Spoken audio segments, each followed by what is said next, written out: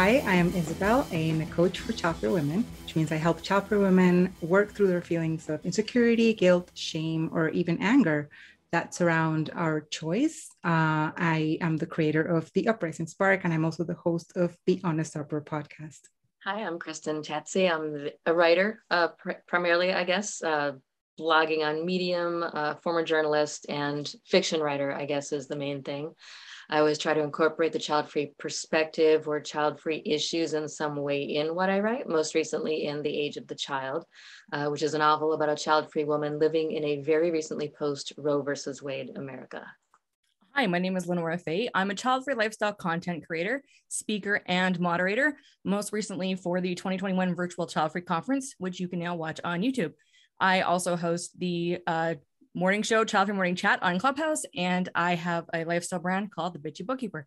And we are the three founding non-mothers of Childfree Girls. And joining us today is our guest, LiLi Roquelin. Hi, Lily. And she's going to be joining us in our discussion, which the topic is, would you sacrifice your child-free life? So, hi, Lily. Hi. Thanks for joining us. I'm like, wait a sec, what am I doing here? Thanks for having me. So you have a new song come out. Actually, I should say that you are a singer and songwriter based in New York, and you have an exciting new song out called Childfree, which is like, hallelujah. So tell us about that, the process, what inspired you, the reactions. Oh, reactions are interesting. Well, I'm child free, obviously. I've been, since I was 15, I knew it. So I wanted to write something about my lifestyle for a while. And so I actually wrote the lyrics last year. And then I was like, okay, am I actually going to make a song with it? Am I going to put this out? So it felt, I was a bit nervous about it. It had never been done before. And I was like, well, if I don't do it, who's going to do it? So it's basically that. And I did, so throughout the year, I was of course distracted with things, but I did the whole production. I'm also a music producer. And on the cover art, like we can see the cover art up there and right here. I have 55 happy child-free women on the cover art. And so, I'm really excited that it's out. It's indie alternative style. And the reactions, so you asked the reactions. So the song has been out now for a week. And so I've had some neutral reactions. I've had some women that were child-free that I didn't know were child-free, because, unless you say it, you don't know if a woman wants children, but she's just waiting for the right person, or if she's childless, there's something in her health, or if she's actually child-free. So there's some interesting and really cool women that came forward and said, oh my God, thank you for this song. We needed this and so on, so that made me really, really happy, because that's the reason why I put the song out, is to inspire other women, and have something to support them, mentally when we get criticized. And then I had some men making some really nice comments, and one of them said, "Oh, this is bold, this is awesome," and then somebody else said. Somebody was a little bit more like reserved. He said, oh, nobody like wrote about this before, but then he was like, oh, this is you're a groundbreaking musician. I was like, thank you. And somebody said that he had kids and that he would never do it again. So it was like, your song makes sense. So I thought that was really funny for a guy to say that. And then I think yesterday on YouTube, there was, on YouTube, you don't have, anybody making comments, and then I delete them. Somebody said, oh, you women, you child-free women are going to end up bitter old ladies and cat ladies. What was he say? I actually laughed when I read it, because I'm obviously not, a bitter old lady. And then he was like, yeah, women do need babies. It's essential, the whole thing. And then somebody else, and that one I had to actually handle it. Somebody else asked if the song was about abortion. And then he asked, may I ask if you had one? Wow. Yeah. So, you know, I took care of getting rid of that person. So you didn't reply to him?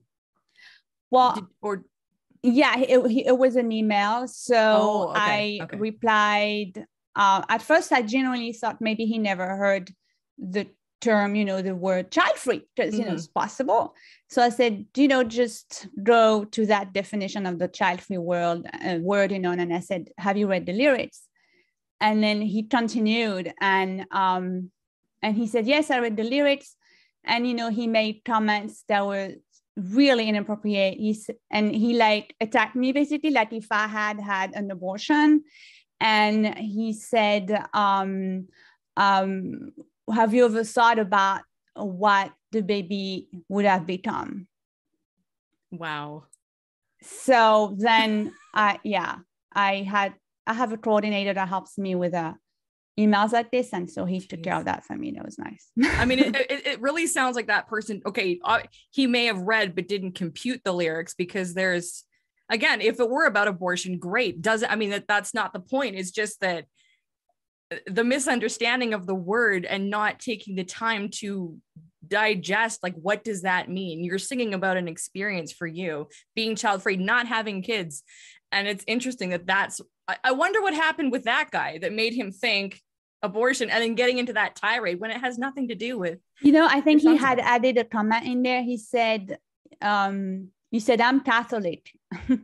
I was like, you know, I'm not getting married to you, so who cares? But, you know, so, I wanted to share that because, I see all sorts of things. Most of it is positive, and the ladies on the cover art really love it, and they're sharing it, and it helps them also, you know, to show people, hey, look, I'm on that cover art, and the song has so much of a punch, you know, in the music that, you know, I think it's a great way for me to channel the message. And it is we were discussing the song when we heard it, and we were like, oh, that's reminiscent of, you know, the kind of music that we used to hear back in the maybe early 2000s. Was like poppy, it's very upbeat, it's very happy, it's a very happy song. So definitely thank you for that. I mean, this is the first time I've heard a song that talks about our choice, and it's part of the effort that we're all doing as a community to just bring more awareness to it and just normalize it, basically, so we don't get comments like the one that you got telling you were going to grow old and bitter, alone, eaten by cats or whatever, because that's what usually we get told, right? Yeah, I'm happy that you felt that. I spent some time in deciding what beat the song would have, how fast, slow, instruments, the vibe of it, and I wanted it to sound happy, but it still has an alternative, because the topic is an alternate, yeah. You know, so thank you. Absolutely. So I wanted to ask you more about, you know, you mentioned that you decided that you've known that you wanted to be child-free since you were 15. So I just want to hear a little bit more about what it was for 15-year-old LiLi to realize that she didn't want to have children. Yeah, you know, so I had great girlfriends. We were a great group of girlfriends when we were teenagers, and we would talk about things openly, and some wanted kids, some didn't, but we were very respectful of each other. And it was a very special time to have these girlfriends. And so one time I told my best friend, I was 15, and I said, you know, I'm not going to have children. She was like, really? Are you sure? I said, yeah, I'm not going to have kids. I just know that, it's not for me. I really don't see it in my future. And I think it was an insight. It was a very genuine, sincere insight. And I think for teenage girls to try to listen to themselves like this and just, block everything out. It's hard sometimes.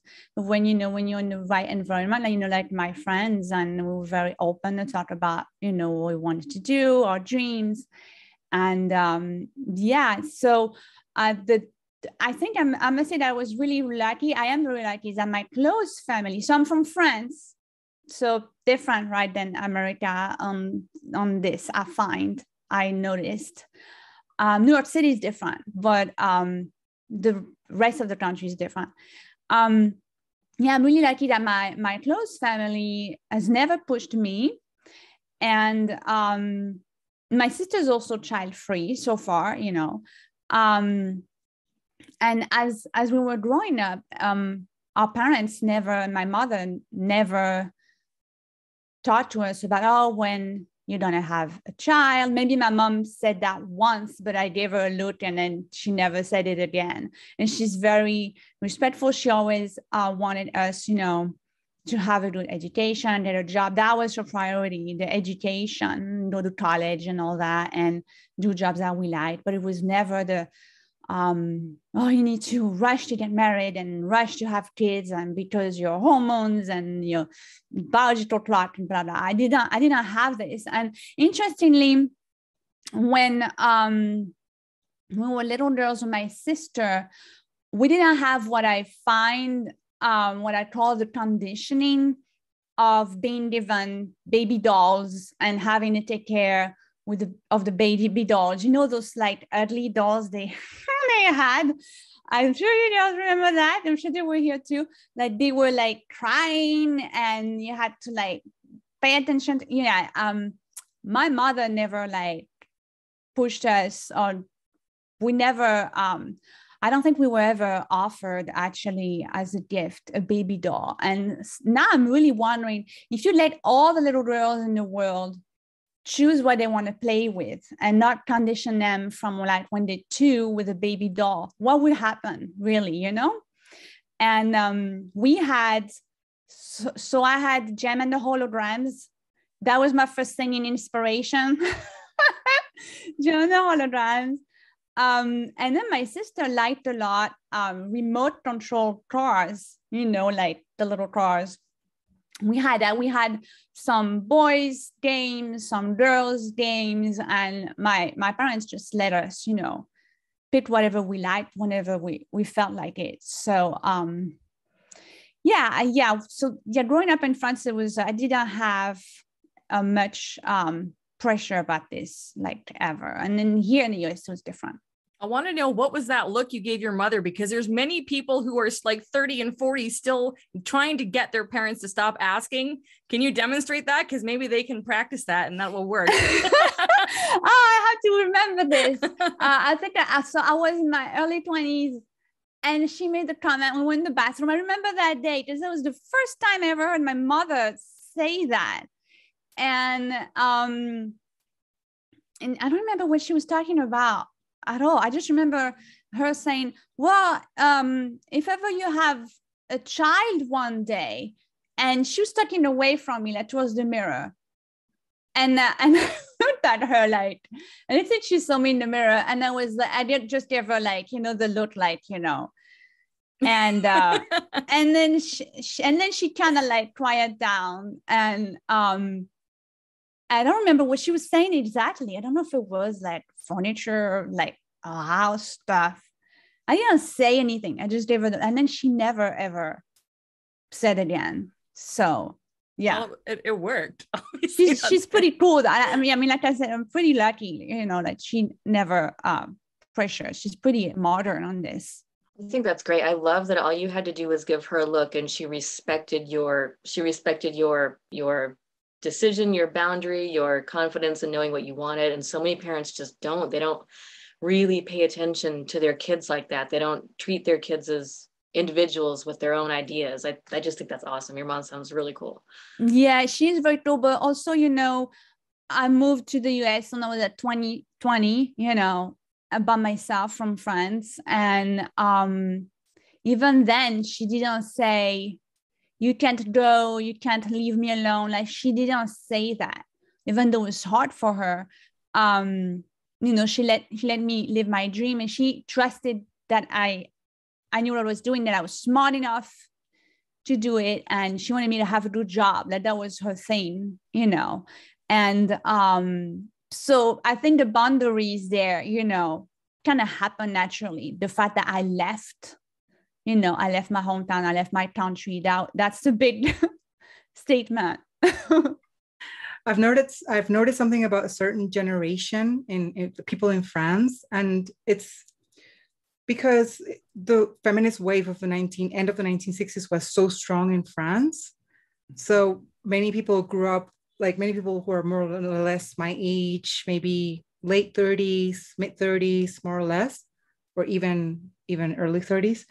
They grew up with mothers that are like super like feminist, and like you said, we don't have to play with baby dolls, and you do you and get a job, and you don't have to rely on any man. And that to me was, because I lived in France for a while, and I remember thinking, this is such a different way, to treat people, to treat daughters, basically. And it was because of that we're burning our brash revolution thing that they did during that time, that they sort of passed on the same values to their daughters. And I think that's awesome. Was that your case? Was your mom part of that revolution? So, it's interesting.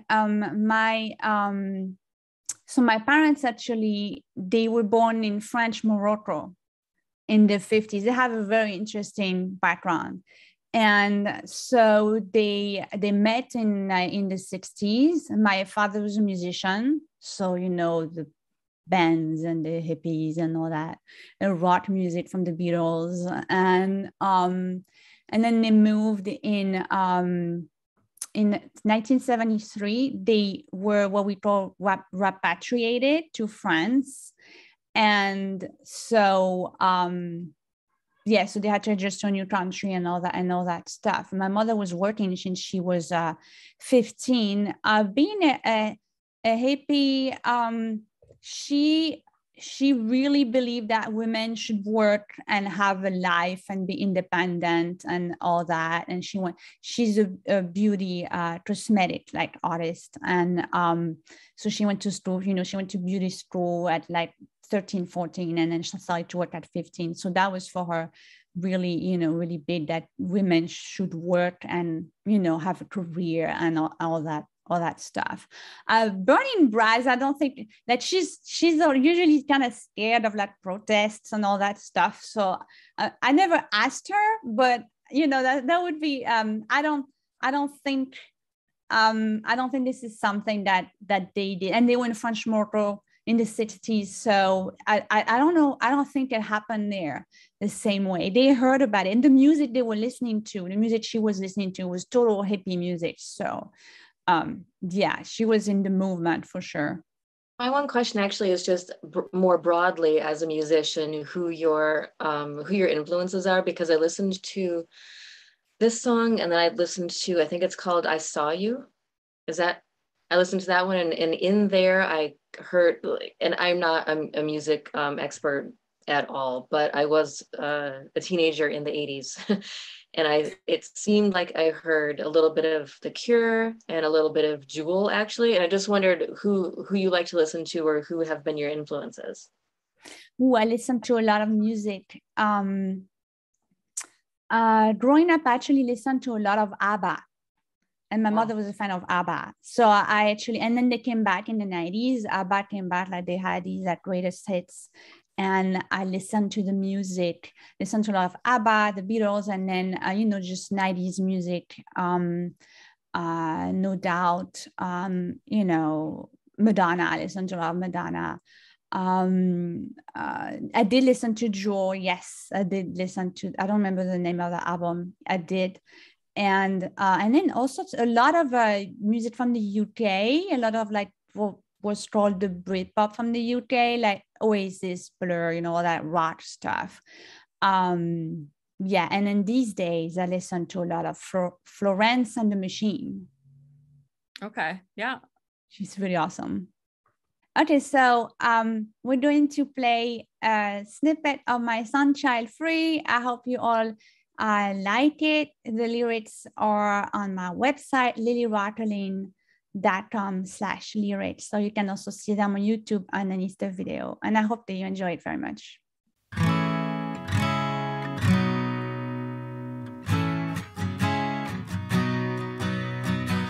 They made me believe it's not an option. Not having children is out of the question. Every woman has to follow the custom.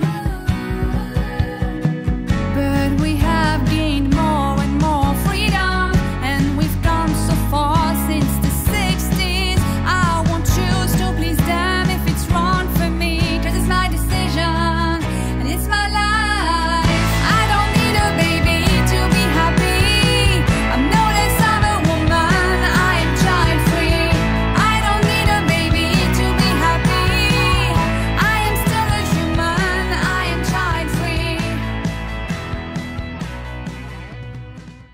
Unfortunately, we can't listen to the whole thing, but I love that song. All of us loved it when we heard it. It's just super happy, and that's kind of a really important thing, since so many people have this impression of child-free people, as was mentioned earlier, as being cat ladies. Not that there's anything wrong with having cats. Nobody makes fun of men with dogs. I don't like anything. Being a woman is just wrong somehow. But yeah, we're none of those things. We're happy people, just like the song implies. You can buy it on iTunes. And listen to the whole thing there. I personally see it I listened to it and I heard it in a movie. It just seems like. Oh, thank you. Oh, you're welcome. Ending credits for a really powerful child-free themed movie. Like, Or even just like this really great scene, this good, I don't know, maybe a montage, or just someone going out on a bunch of friends going out on their own. I don't know. It's really motivational. Thank you. Yeah, I was going to add the song is on all music platforms, everybody. You can find them on YouTube, Spotify, everywhere. so now we're going to talk about our topic for today, our additional topic for today, which is, would you sacrifice your child-free life? So we came across a thread on Reddit, child-free Reddit. And Isabel, do you want to? It was a post on Am I the A-hole? And You're not going to say asshole. You say the F word all the time. Was it on child-free Reddit, or was it just? I'm trying to keep it PG for this episode, because we're keeping that part in here. Okay, so this is a story of a guy who got married, and he had 2 children, a girl and a boy, with his wife. And then after they had just right after they had the second child, he came out as gay to her, and she got really pissed off, and he was shunned from, like, she wanted a divorce. She kicked him out. He was shunned from her family. He was shunned from his own family as well, from coming out as gay. He had to actually move across the country because nobody wanted to support him. And during the following years, he tried to be like a good dad. He tried to like send money, like pay for child support. He tried to be very present for his children. But his mom, I mean, the kid's mom, so his ex-wife, she was full of hatred. And she was like, I don't want nothing from you. And I don't want to even like my kids, I don't want them to know you because, you know, you're gay now and this is a betrayal or whatever. A few, I don't know if years or months after, like, she found somebody else. She met another man, she got married, and she wanted this new husband to adopt their children. So they asked him to give up his parental, how do you call it? Parental rights. Parental rights, yeah. Yeah. So to surrender his parental rights so that the other guy who married his ex-wife could adopt the children, who were still very, very young. In the meantime, he found somebody and he moved in with this guy. They started a life together. I'm unsure if they got married or not, but they were like this couple, official couple, and they had dogs, and they decided together that they didn't want to have any children. That, you know, they were going to live a child-free lifestyle, basically, even though he already had children, but he wasn't allowed to actually like see them. A few months ago, both his ex-wife and new husband passed away. So the children were left without parents, and nobody in their families, like nobody in his ex-wife's family or even the new husband's family wanted to take the children in, and they want him to actually take the kids because he's a dad. Well, he's their dad, biological father. So this guy was saying, am I the asshole because I don't want to take them in? Like, it doesn't, I don't want to, I barely know these children. Like he left the eldest when she was 3. The youngest one was just born. The eldest is now 10 and the other one is 7. And they don't want to change their lives. And they make him, give up his parental rights. So are they the assholes for not wanting to to bring back the children who are his biological children, but never grew up with him because he wasn't let? So. And he actually signed away his rights? Yes. Already? Did. That's done? Yeah. Okay. They were adopted by the. Oh, okay. By the guy who married his ex-wife afterwards. Yeah. So it's quite a sticky situation, if you mind. So this is why you have a will, especially when you have children, young children, and do legal guardianship before you pass away. So then this doesn't happen. Sorry, I'll get off my soapbox now. But seriously, that's what wills are for. What do you think, Lily? I don't think they're assholes. That was such a strong word. And I don't know which part of America this is, if it's in America. Because, if he has no,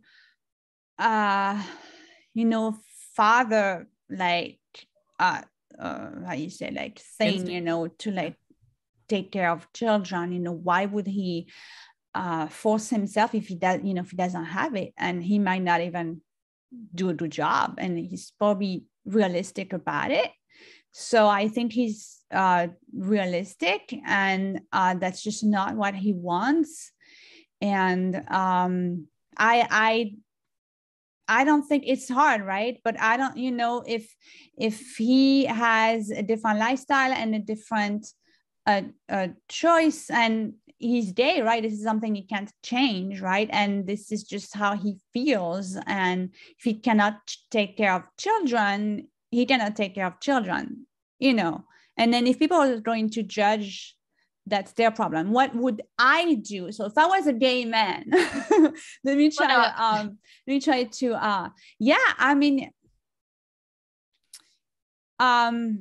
I think it's just what I said. He should, this is very difficult. People are going to judge him, but if he cannot take care of them, they're little, right? The ages of really small children.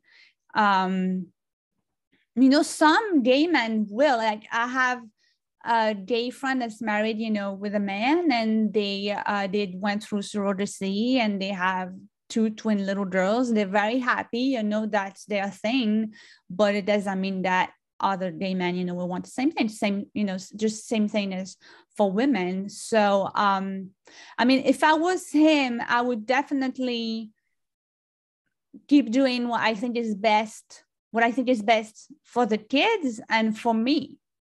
But, you cannot force yourself to learn to do something, especially if he was very rejected by the whole family. It was a lot of drama, sounds like. Well, that's it. Sorry, because if, just to, quick question. If you're a straight person, so not that has anything to do with it, but what would you do as you in that situation? Like if it was your kids and you gave up your parental rights as Lily, and then all of a sudden they came back to you and said, there's nobody to look after these children. Can you take your children back? After you have, take your kids back. I would not take them. Okay. I would try to discuss with the family. It sounds like it would be pretty awful. Like a huge nightmare. And I would make sure I did, constant support, everything, but I would not be able to do that. I would not be able to take, children back, if I cannot take care of them, even if they were mine. No, I think I would try to see them maybe more frequently, since, they lost a parent, right? Mm-hmm. I think I would probably come with some compassion there, but that would be it, it's like if it was my nephews or something, but no, I would not considering, you know, I have a life, you know, I built myself a life, you know, my passion, my careers, whether it's music, job, everything, lifestyle of New York City, I would not give this up because I don't have the mother. I never felt something, you know, you know, as being like, you know, what mothers feel. So, so it is, yeah, it is more complicated in this guy's situation. But I don't know how, the question is hard, Lenora, because I don't know how a woman that would have had children, well, yeah, no, they can just give up parental rights and just go. Yeah. It's just not talked about enough. It happens. Exactly. It happens. It's frowned upon. There's like this moral outrage that comes after, you know, that when a mother decides that I can't look after my children, I don't want them, or whatever the case is, there's just so much outrage, even quiet outrage and judgment, which sucks because a man can walk away all the time. And there's not the amount of pushback that a woman gets. So it is very unfair. And okay, so basically score one or check mark one for not an asshole. Okay, I'm gonna ask Isabel, what are your thoughts? Asshole or not asshole? Definitely not an asshole. I mean, they didn't let him be part of this children's life. They even like asked him to give up his parental rights. And I forgot to add in this story, they consulted a lawyer and they legally, they can't obligate him to take in the children again. Because he signed away? Yeah, because because he was told that like, if your ex-wife or ex-husband comes along, he's like, here, sign this paper. I don't want you to ever see your children. I don't even want you to be their parent ever. That to me is a clear indication that they really don't want me in this kid's life, right? Mm-hmm. But they're getting harassed, of course. They're getting like calls and things. And the one thing that is making them sort of like think about the situation is not only the rejection of the children, but also that people who are maybe in the position of taking them in don't have enough financial resources. But they do understand that if they take him in, they're going to be the ones putting in their own financial resources into raising these children. I don't think they're assholes. I wouldn't do it either in that specific situation. I would also, like Lily said, I would also try to maybe visit them more often, be a little bit more on top of things, like, what do you need? I don't know if I can like contribute in any way, but having them in my home and having to raise them, no. Kristen? Well, I think I'm wondering, like, if the beyond contributing financially, why be there at all just because their parents are dead? Like, if you're not going to be in their life, why be in there only part of the way? Why not just stay away entirely? Interesting. Well, so and I guess I personally think that, you know, losing a parent or losing two parents, because they've also lost their dad, you know, the one that they were raised by, that's traumatizing enough. And also and so following, okay, so that being followed by being rejected by everyone in your family, like, I feel that these kids maybe need at least somebody in their lives who's going to be like, listen, I wish I could have done more. I wish I could have been there because I wanted to a long time ago. Now this is the way that I'm going to show up for you here, and know that at least you have me. If you need me, like, call me up or whatever. Like, but I'm not going to bring you in with you to my home. You know what I mean? Like, I think children, especially at that age, they're there's a risk of them, you know, being traumatized by this and just developing really self-harmful, is that how you say it? Self-harm, sort of self-harming habits, self-harm habits. This is when you know that English is not my first language. Yes, it's mine, and I don't know what it's called. I don't know. Okay. So yeah, I also agree that they're not assholes, because I mean, especially, I guess it's on a technicality, he did sign his rights away already. And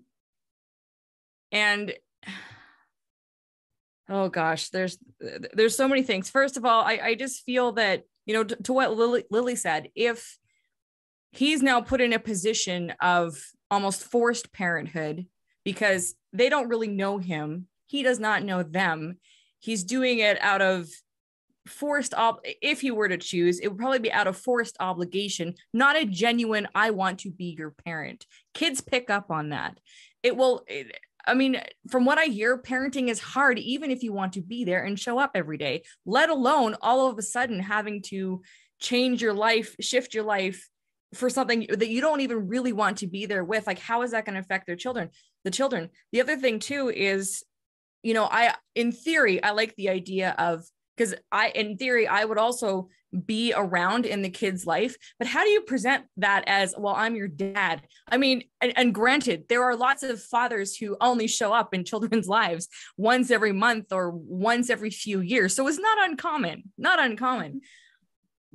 but trying to piece together a family unit after these kids have gone through something traumatic, like losing both parents at that age, they're still under the age of 12. There's a lot of development that has to happen. And if someone's like, well, I am actually your dad, but I do not want to raise you.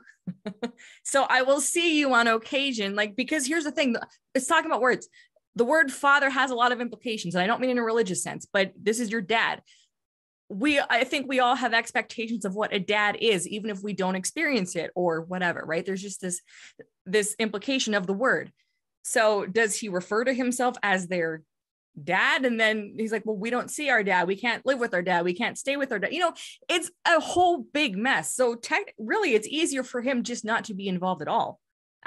And when they get older and have more understanding and decide to seek him out, if I don't know how that works, but, you know, I mean, potentially they could have a relationship, but right now it's so messy. And, you know, to protecting, like Lily said, protecting the kids and himself and the life that he's built with his partner, husband, whatever, if they're married or whatnot, the easiest thing is really just to stay away. And I mean, you'd think like the wife, the ex-wife that's now passed away, her family and the family of her husband, if none of those people are going to step up, I mean, you got to wonder, because I would be assuming they would be in those kids' lives already in some capacity. And the fact that they're not going to help step up is very questionable. Like, how terrible are these kids? Well, there's that other question too. What? How terrible are the kids? What's wrong with these kids? Why does nobody in the family want them? I don't know. And okay, so if no one in either of that dead married couple's family is going to take these kids, nobody in the family will take them. Does that mean they end up in foster care? Is that in the best interest of the child when abuse is so high in foster care, not just from people who run the foster cares, but from other kids in the foster care? There's a lot of abuse in foster care.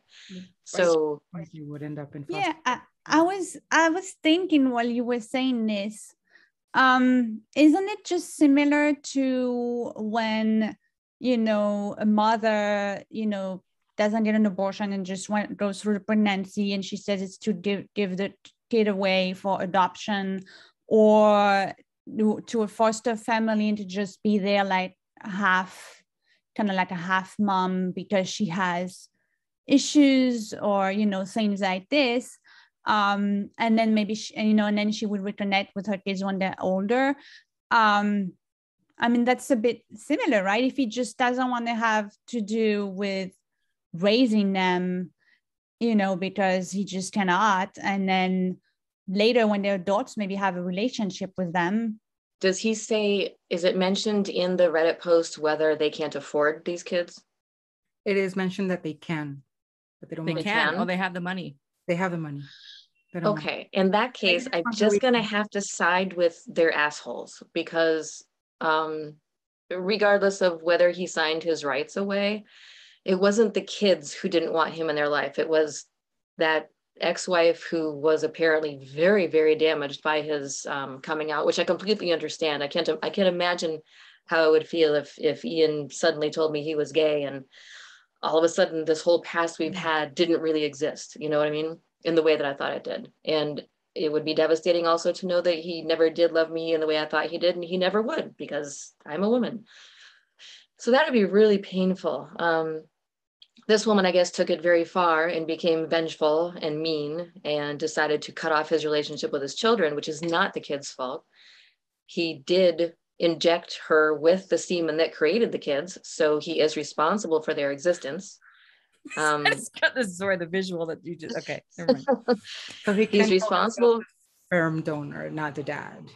That's what he calls himself? No. Oh. No, the injection thing works. It's just choice of words and funny images happening in my head right now. I mean, you have to like all of this happened, and I can only imagine how hard it is to be gay in maybe in a family or a society or a culture where it's so bad. The reactions would be so bad that you have to pretend to not be gay, and you have to marry someone. You have to have a beard, and so you're lying to this person to save yourself. You're lying to them. You're giving them this whole fake life. You are creating 2 children to preserve your own sanity, happiness, whatever, just to keep yourself safe.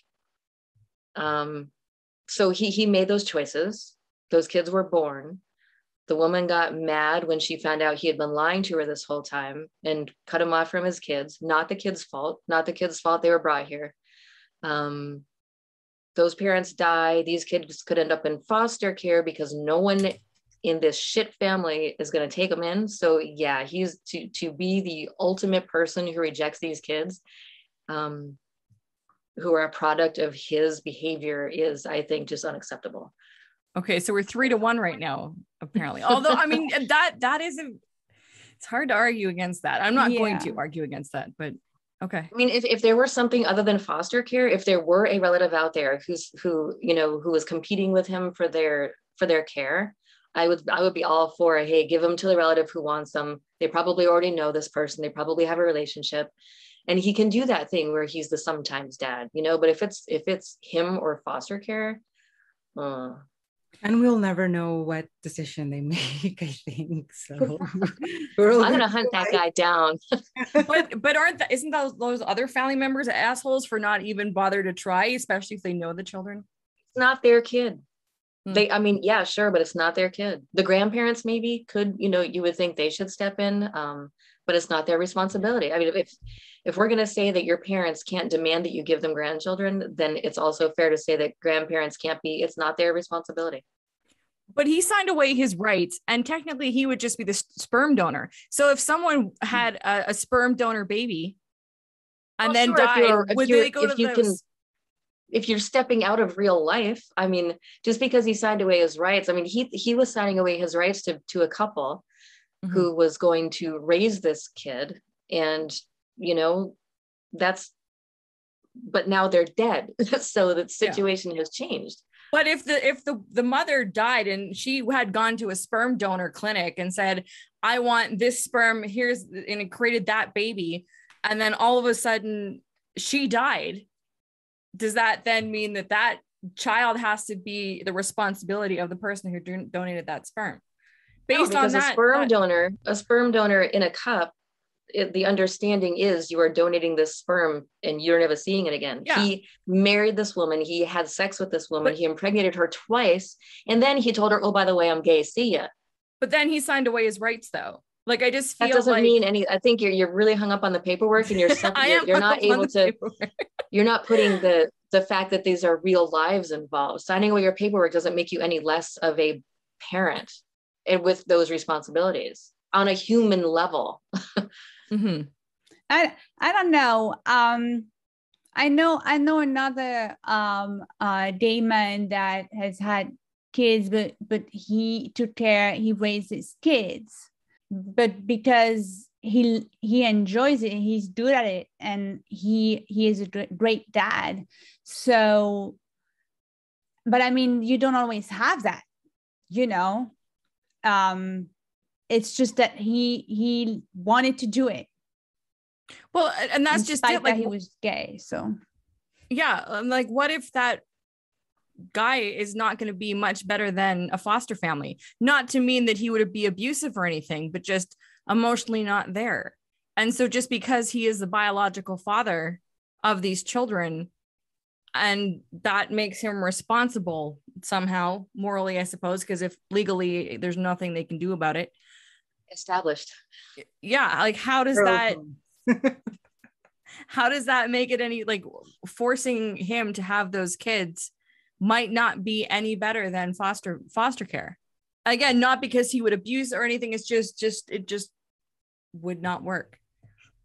I'm just imagining being the kid, and it's like, okay, so I guess I'm just going to bounce around with my garbage bag of clothes into all these different foster care environments because my dad, who can totally afford me, has also abandoned me.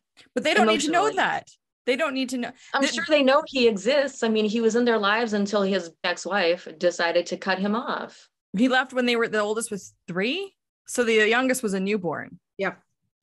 And I don't mean to be so mad about her. I just think it's really cruel to use your kids as a way to get back at an ex. I just think that's it is horrifyingly selfish. I mean, and also, again, why did they not have paperwork in place to prevent this from happening? Again, this is why you have a will, even if you're child free, as it's so important, because seriously, if they had had these discussions just on the off chance that both parents die, they would not have this problem. So people get a will done. I don't care if you don't have kids, because I have one. I'm not having kids. Have a will. It's important. The reason we're laughing at Lenora, especially during a pandemic, we should all have a will. Thank you. Okay. Thank you. So literally, the reason that Kristen and I are laughing at Lenora is because she's like, paperwork. Like, she loves her paperwork, and everything has to be in writing. It has to be recorded. Yeah. How else are we going to upload this episode? My dad, yeah, I get it from my father. But hey, you can't say that I'm wrong. It comes in handy. Yeah.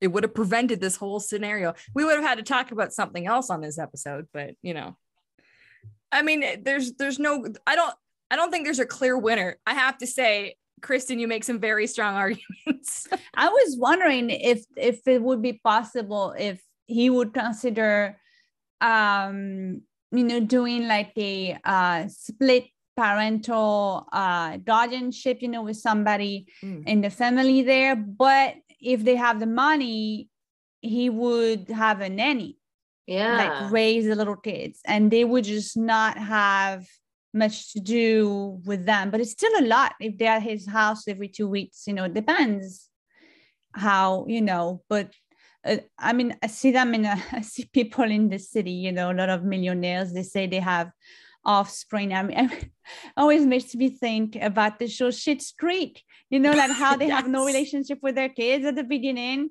because they had the nannies, that each of them had a nanny. And I see them in Manhattan, I see the nannies around, and I'm like, my God, it's that they have kids just so their millions of dollars go to what they think is, somebody like the genes or whatever.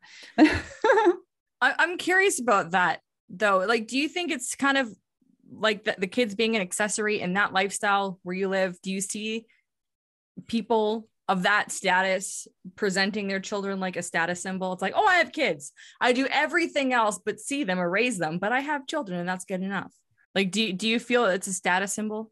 That's an interesting question. I just get that feeling like, talking about, I don't know if we're talking at like socialite level, but just wealthy people of a certain status, and this is not a blanket statement, but okay, I'm gonna go to Gloria Vanderbilt. So Anderson Cooper's mother, who's passed away. By the way, Anderson Cooper said somewhere in some interview that his mother wanted to be her surrogate at 85 years old. Anyway, I just read that today. I was like, what? Because he has a child now. Gay man with a child. Love Anderson Cooper. But anyway, she wrote in her book about how, she had a very young mother. Of course, she comes from a very prominent family, and her mother was young, did not know how to be a mom. She had a governess, like she had everything given to her, but no parental affection. Her dad died young. It seemed like when I read those stories, it seems like children are status symbols. This is what you do. You have kids, you ship them off to boarding school, someone else raises them, but you're still a mom, you're still a dad, you still have the kids. It's just, that's what life is like. To me, it always felt like the poor people were the one that actually raised their own children. Now it's been romanticized where you're middle class and you raise your children. If you're of a certain level of wealth, you have help, you know? Yeah. So it's just that I've always struck it like parenthood, like being a parent involved in your child's life was a poor person thing. I'm not saying it is, but that's what it seems like. All the movies and books. Like, come on. Can you argue with me on that? No, that makes sense to me. Doesn't it? It's a poor person job. Yeah, it's you know, I mean, I see them and it's true. And you know, yeah, maybe for them, you know, they're like, oh, it's easy, and so, you know, they get the help that they need. Me, I see them more as that they're having kids just so they had their inheritance, you know, like their millions of dollars would go somewhere, and they think it's better if it goes to some offspring instead of, you know, whatever they think. And that's what I thought. But now that you said that, that's very interesting that, yeah, they think it's just easier. Well, I'm curious to what people will think about that. Anything makes sense. I mean, it does make sense. You know, there's that whole legacy thing. I mean, if it seems like a certain sort of successful person might think, well, all of this will mean nothing if it doesn't pass down, if my name doesn't carry on. There's this, you know, it's very important to have the name carry on. Mm-hmm. Also, kind of like, you know, the royals. Mm-hmm. Even though they keep changing their names, it's not their actual names, they just keep changing them. Well, that is all for today's episode. We want to thank LiLi for joining us. LiLi, how can people find you, get in touch with you, send their song lyrics to you? No, don't do that, people. Please don't do that. Thank you so much for having me. It was such a great chat and very interesting stories to discuss. So everybody, my song Childfree is everywhere on all music platform, and you can find me here on YouTube, LiLi Roquelin, LiLi Roquelin, or, you know, Instagram, Twitter. My website is liliroquelin.com, and come say hello on Twitter and Instagram, and let me know you heard the show and the song and everything else. And you can find us at childfreegirls.com. And if you want to get in touch with us, if you would like to get in touch with us and send your comments, questions, episode suggestions, our email is childfreegirls@gmail.com. And don't forget to hit subscribe if you're watching this on YouTube. There's a little button down there. And if you're listening to us on our podcast, go to YouTube, search Childfree Girls and subscribe. It helps a lot. And if you want to find us on social media, we're all over, most active on Instagram, Facebook, and Twitter. We're also on Clubhouse, where we actually host rooms every single day of the week on Childfree Club. You can join now. You don't need an invitation. We're waiting for you on Clubhouse. Just send your request to join and we will let you in. And we're also on Amazon. Don't forget. Sorry, we're also on Amazon. We have a book. It's called Childfree Girls, Comfort Food for Thought, right behind Lenora. You can buy it on paperback or Kindle on Amazon. The link's always in our description. Also, one other place you could leave a review that would be helpful is if you're a podcast listener, if you could leave a review on Apple Podcasts, that would be really, really helpful also. And the question for today is kind of a two-parter. The first one is, have you heard LiLi's song yet, or even any of your music? You should listen to it all, but specifically for this episode, listen to Childfree. If you haven't, why not? That's my question. If you have listened to it, how much did you like it? That's my other question. But then there's one more. And that is this guy the asshole? Leave it in the comments below, wherever you leave your comments. Or you can email us if you want to keep it very private at childfreegirls@gmail.com. And if you are the guy we were talking about, please come on our show. Yes. We would love to have a discussion with you. We can keep you anonymous. We can keep we wouldn't be mean, I swear. No, exactly. I'm sorry about everything I said. See ya. Bye. Bye. No, you say bye. No, you say bye. Oh my God, I'm leaving. You leave first. I'm going. Bye. Bye.